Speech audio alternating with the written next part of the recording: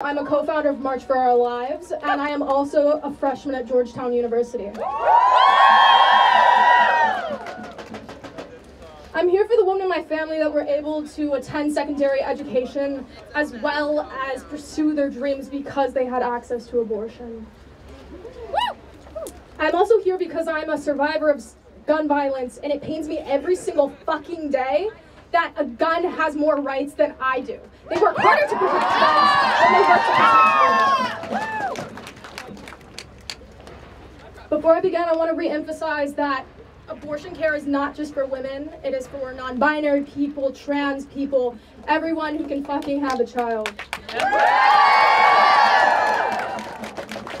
Have you guys ever seen the beginning of Handmaid's Tale? Because this shit feels like it. Like a lot. Like it's absolute bullshit. But it basically, I can't even, I'm sorry. But you got it. Okay, don't be fooled. Overturning Roe versus Wade is more about just forcing people to give birth. It's about controlling people and keeping people in a system that keeps them down and continues to let poor people be stuck in cycles of poverty.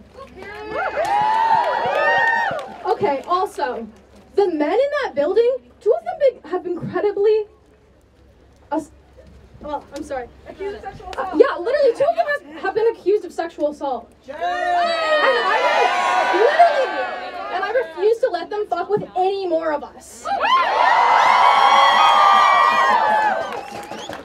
One of the most frightening aspects of what Justice Alito, if I can call him Justice, fucking said, is that it sets precedent. What's next, right? They're gonna come for gay rights, they're gonna come for gay marriage, they're gonna come for interracial couples. We cannot let that happen.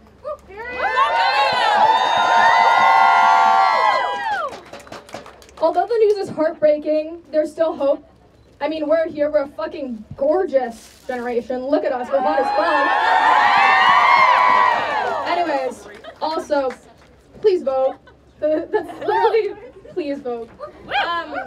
So there are many calls of action that other speakers are gonna say here today and have said here today, but I think one that I wanna say is to take care of each other. Take care of yourself, because I go to class every day and we talk about this, and I have friends that burst out in tears, I burst out in tears, and we're not going to be able to fight this if we're all extremely exhausted.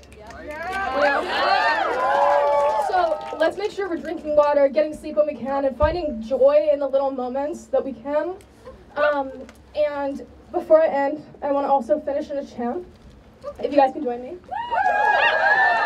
Also, I want to say that abortion is still legal. You can still access abortion, so don't think otherwise.